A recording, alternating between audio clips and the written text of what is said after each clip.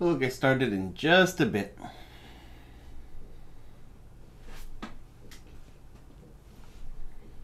Welcome back from Labor Day weekend.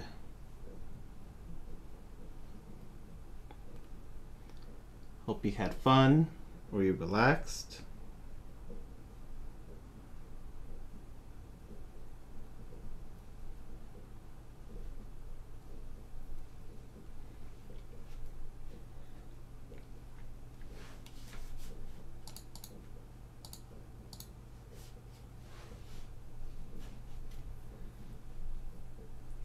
Cool.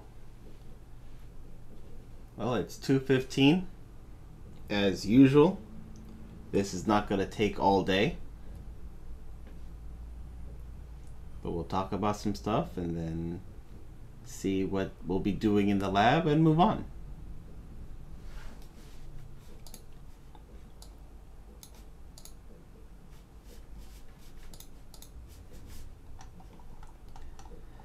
This chapter covers some things that require technology and some that don't. The first item that we'll talk about is social engineering, the practice of manipulating people through a variety of strategies to accomplish desired actions. Social engineers work to influence their targets to take actions that they might not otherwise have taken. The Security Plus exam focuses on 7 key principles that are leveraged to successfully social engineer an individual. Starting with authority. Most people will obey someone who appears to be in charge or knowledgeable, regardless if they actually are or not. So it's just by the look. This person looks like they're an authority figure, therefore I will listen. Another key way is intimidation. Scaring or bullying an individual into taking a desired action. So where one would be looking like a boss, law enforcement or something like that, another one could be just straight up bullying.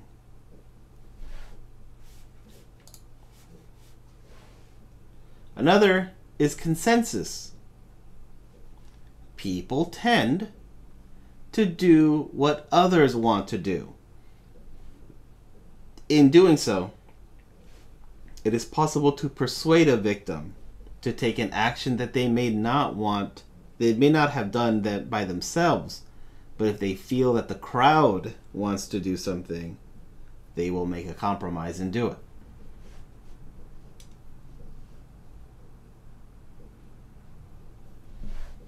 There is also scarcity. Making a situation, a item, more desirable because it might be the last one available. Kind of like that that home sales thing of, hey, you like this house and so did 3 other couples who are looking to put in a offer for the house. It's quickly building scarcity.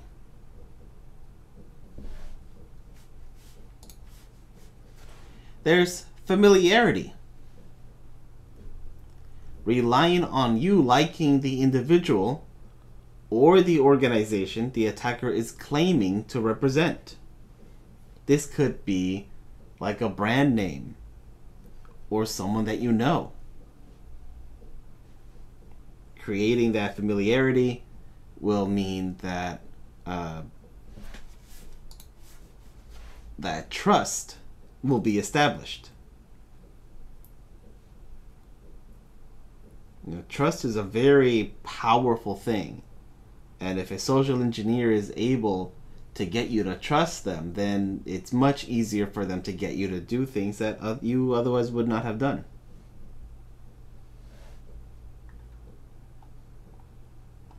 And the other one is urgency. Creating a feeling that the action must be taken quickly due to some reason. Such as when scammers call and say they're with the IRS and there is an arrest warrant with your name on it, and they've already contacted the local law enforcement and they're about to execute it if you don't do what they say. If you don't go to Walmart and purchase a bunch of cards and give them the number, then that arrest warrant will be executed and you're gonna be in jail. None of that is true, but they're trying to build a sense of urgency.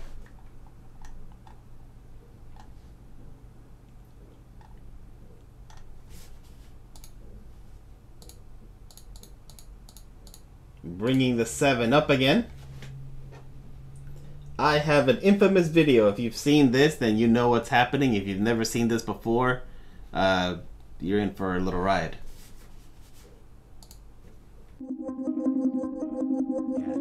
So I invited a few of the world's best hackers to try to hack me and show me where my vulnerabilities are.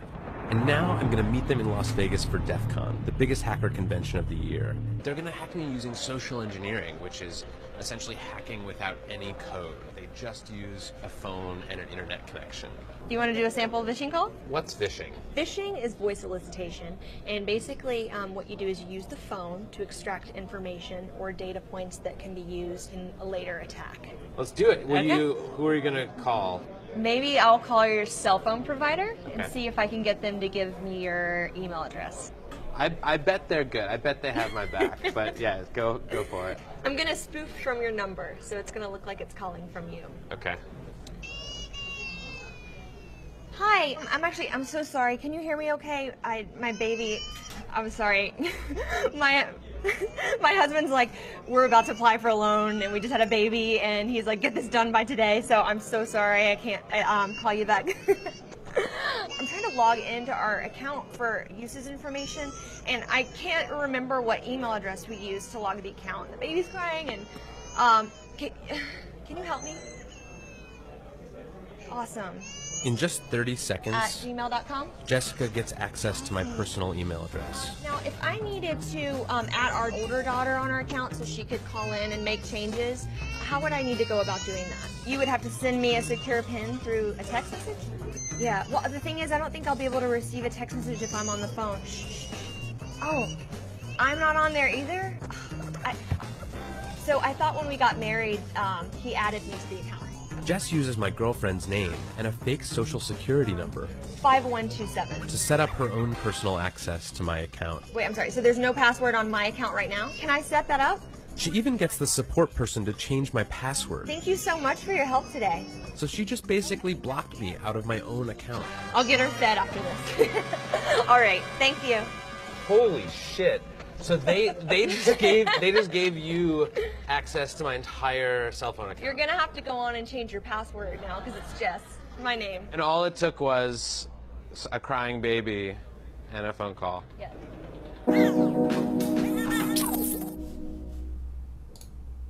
Oops.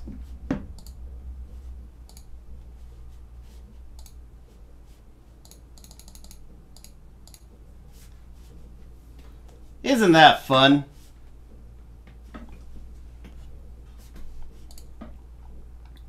So these 7 principles work because it causes the target to react in a situation that may make them nervous or worried about a result.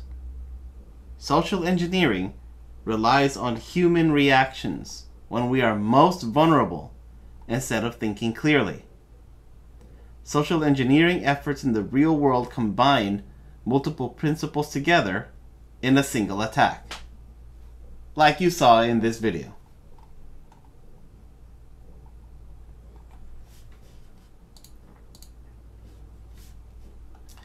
So what are some social engineering techniques? Well, one broad term is phishing, which was mentioned in the video. This is a broad term used to describe the fraudulent acquisition of information like credentials, credit card numbers, social security numbers, etc. Phishing can be done over email. It can be done over text, which is called smishing, or via phone call like you saw in that video. Spear phishing targets specific individuals or groups in an organization to gather information or access. Whaling targets senior employees like CEOs, CFOs, etc. Get it? Because they're after a whale?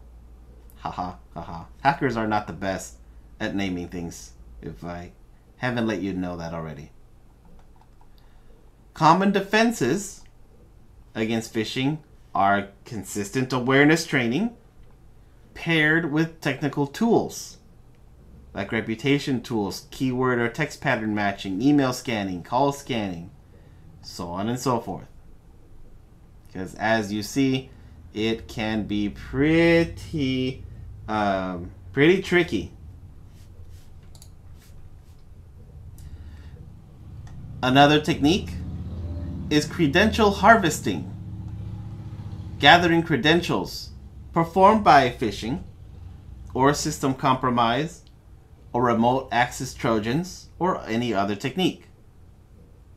Remember that with the right credentials, an attacker can do anything to an infrastructure. Credentials are the keys to the kingdom, things that you need to protect at all costs.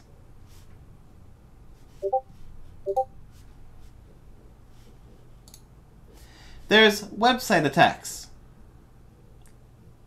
Things like farming, redirecting traffic away from legitimate websites to malicious websites. This could require a change in DNS entries, either on the local PC through like the host file, or a local DNS server through things like a zone transfer or compromising the DNS server.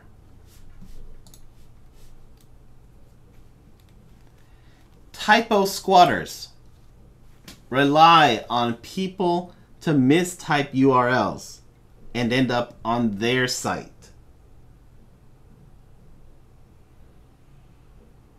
What attackers will do is take what could be a site if a company hasn't taken it yet. For example, something like this one, where instead of it being an L, it's the pipe key. Taking this domain and then putting up something that looks like google.com but really isn't. Or pressing a wrong key instead of Costco, using a K instead of a C. Taking that domain and putting up a fake Costco site with the way to get credentials. Or switching letters, dropping a letter, so on and so forth. If your organization has a site, it should ideally get all the possible domains that anybody could type so that it ends up to you and doesn't end up going to a malicious actor.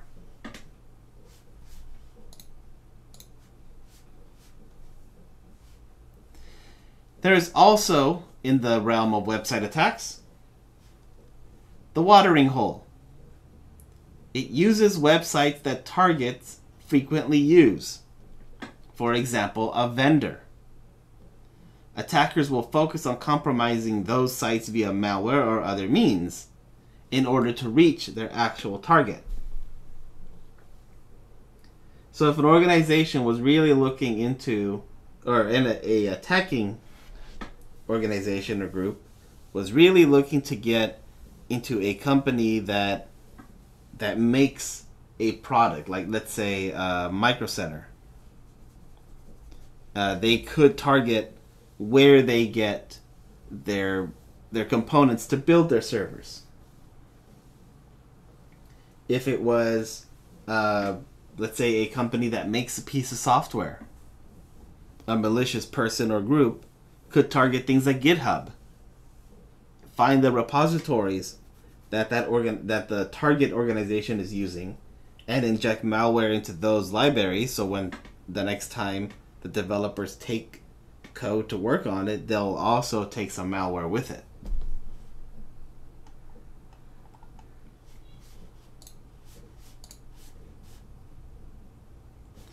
Can't forget good old spam, but not that type of spam. That spam. Spam employs social engineering to attempt to get recipients to open the message or click on the links. There is an underlying truth. If you send enough tempting messages, you are likely to have somebody fall for it.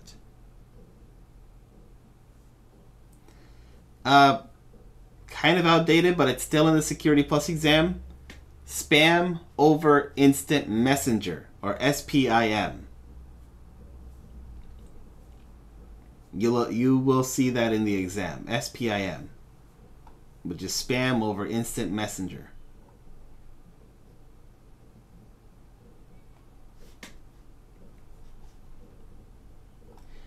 There are also a few more in-person techniques. So some of these that we've covered have been requiring some form of technology. Here's a few that don't necessarily require technology. Dumpster diving is still a very effective information gathering technique. Retrieving potentially sensitive information from a dumpster, like documentation, manuals, notes, contact directories, etc. Documentation is important for a dumpster diver because it has who's writing what. That information can be useful for a later social engineering attack. Getting manuals is also important because manuals say what type of device or software is being used. A lot of people tend to throw away those manuals after they assembled the component or device or software. But that information is very critical because now we know what they have. Notes is definitely useful. A lot of people jot down their ideas, jot down what they're working on, and then just throw it away without properly destroying it.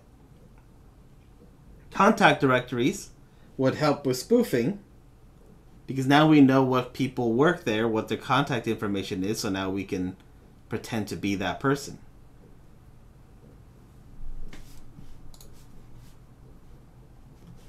Shoulder surfing is looking over a person's shoulder to capture information like credentials or any other data.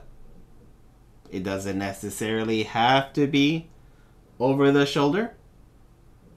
This could also be looking with a mirror, with binoculars, in any other form, even if it's kind of like this picture where there's two people sitting on what looks like either a bus or a subway. If the lady was sitting next to the window, you could be looking at what she's doing through the reflection of the window. Privacy screens, which are not that expensive, and user awareness are ways to fight shoulder surfing. Don't log on to the company organization without having a privacy screen on so that nobody sees what you're doing.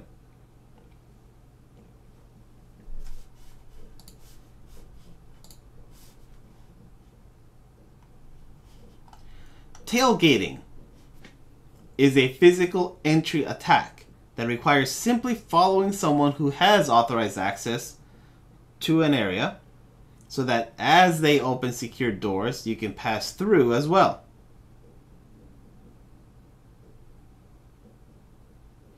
A very simple way that ladies can make this work is I've seen it before. Is ladies pretending to be pregnant and asking if they can use the restroom.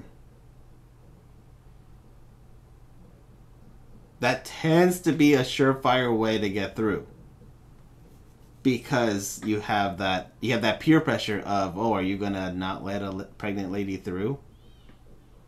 Are you gonna be a jerk? But you don't know if they are or not, and they could be a trespasser. Could be somebody trying to social engineer just by simply pretending to be something that they're not.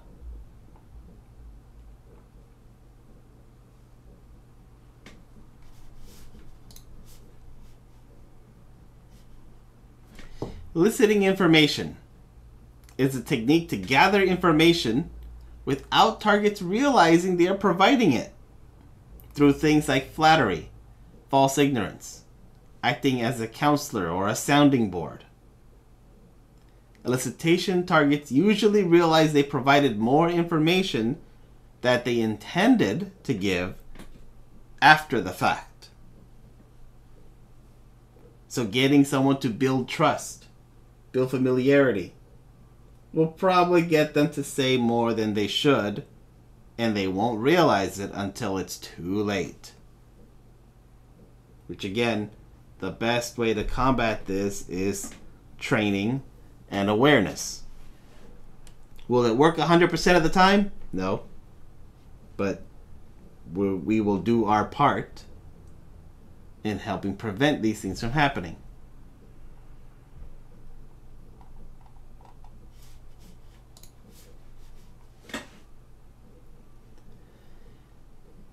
Identity fraud.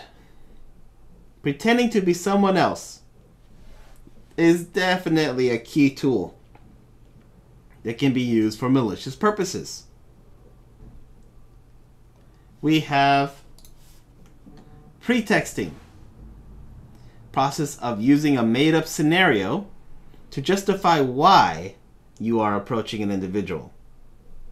It's used to make impersonation efforts more believable. Easy way to defeat pretexting? A verification call. This random person came up to you with a scenario justifying why you are approaching a specific person. Well, let me go call that person and find out. There's identity fraud and theft, typically used for financial gain or used as part of a penetration test. This can be anything from pretending to be a delivery driver or an employee of a service provider like an ISP or water or power, rather than a very specific identity. Because how often have you verified that the cable guy really is a cable guy? Anybody can go to Central Computers or Home Depot or Lowe's and get all the right bag, the right uniform. Like, all that stuff is easy to buy. You know, easy to 3D print a badge. That's not complicated. It just takes a little bit of time and money. But when's the last time you actually confirmed that that person works for that company?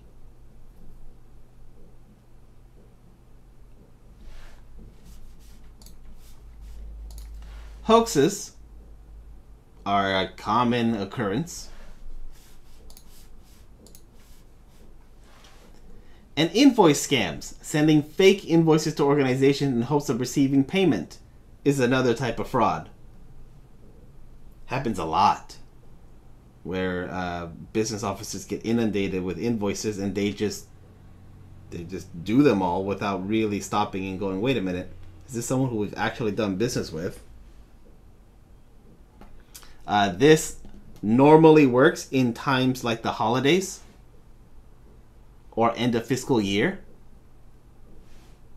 When in holidays everybody wants to get out, they just want to get through all their work. They'll have their guard less up than usual and just get everything through.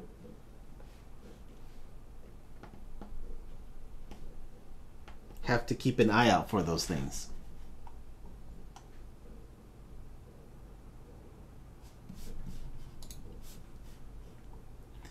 As cyber warfare and traditional warfare have continued to cross over, online influence campaigns have become a part of hybrid warfare. These can turn public opinion in directions of their choosing, from advertisement, disinformation campaigns, propaganda. We know, we see this all the time.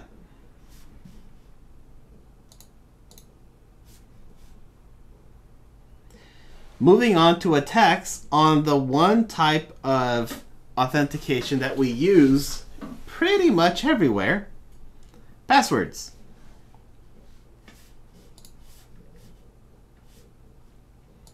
Brute force attacks iterate through passwords until they find one that works.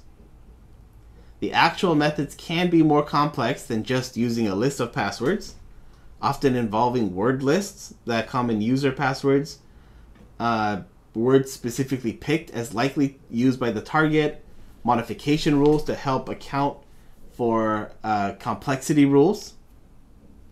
Brute force is a process that involves trying different variations until it succeeds.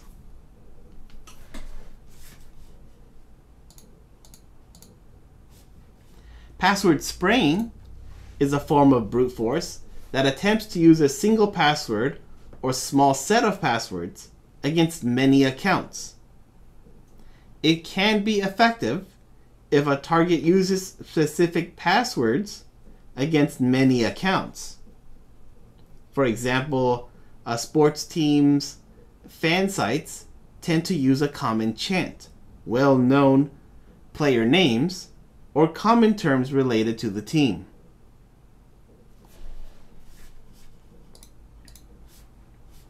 Dictionary attack is another form of brute force, using a list of words.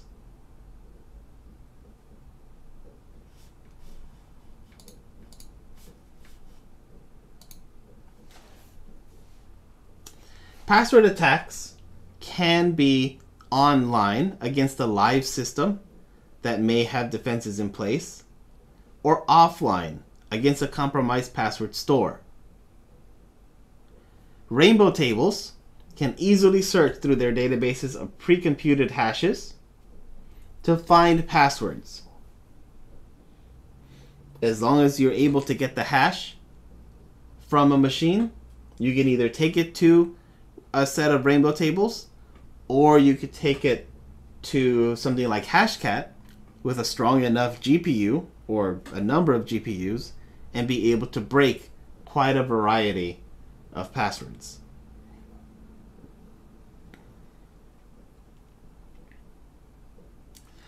Lastly, I have 3 physical attacks. Starting with malicious flash drives. Penetration testers and attackers may drop these drives in locations where they are likely to be picked up and plugged in by unwitting victims, sometimes labeled with compelling text like performance reviews, financial planning, or other key tempting words. These are effectively a physical Trojan.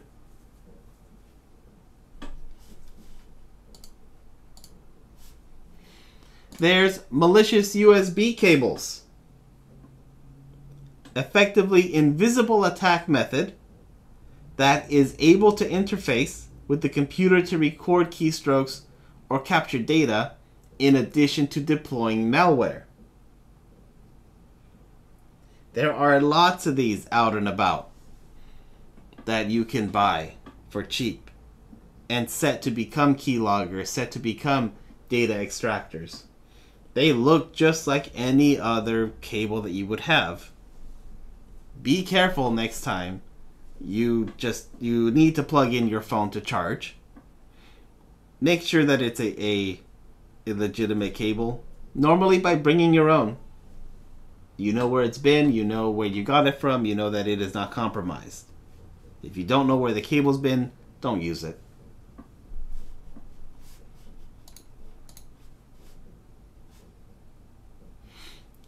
Here's another. Card cloning. Capturing information from RFID and magnetic stripe cards for entry access. Attackers can also conduct skimming attacks that use hidden or fake readers to capture, otherwise known as skim, cards and employ cloning tools to use credit cards and entry access cards for their own purpose.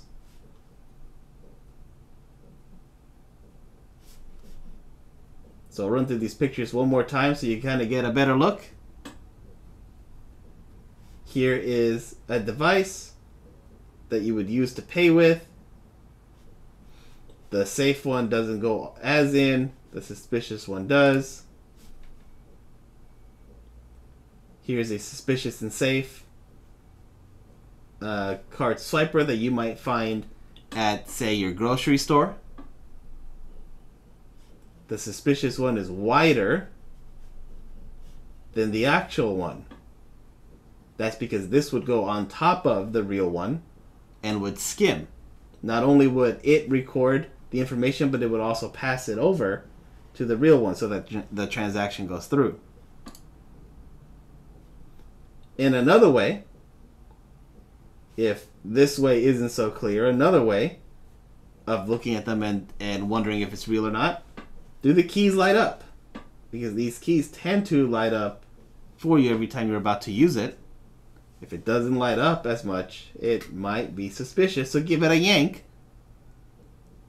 to see if the top part comes off. If so, then hey, you got yourself a skimmer. Any questions, or did I just scare the bejesus out of all of you?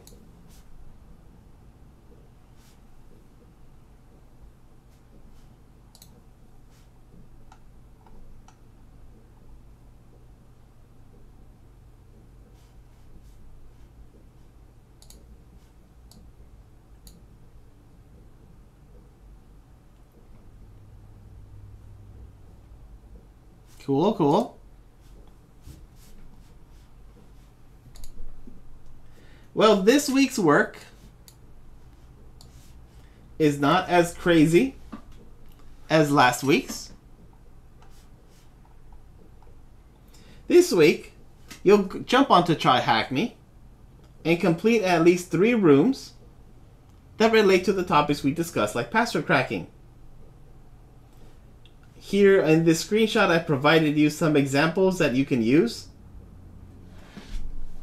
I don't know when rooms go up and down. Sometimes the creators of the rooms remove the ones that they worked on and they're no longer available. So rather than specifically assigning a certain room to work on, because again, it could change, I decided to give you some examples that as long as they're there, you are welcome to use. Once they're gone, well, they're gone. But you have some example of what you could use to submit. So all you have to do is complete the room, show proof that you completed it. You need to do that at least 3 times.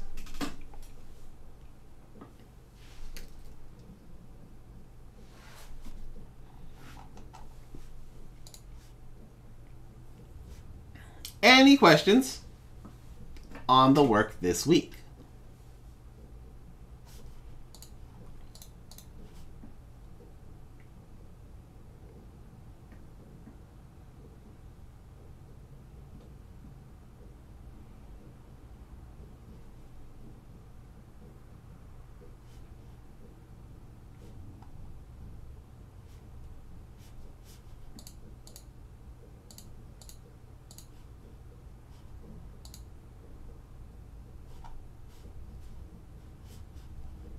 Okay, I'm seeing none then.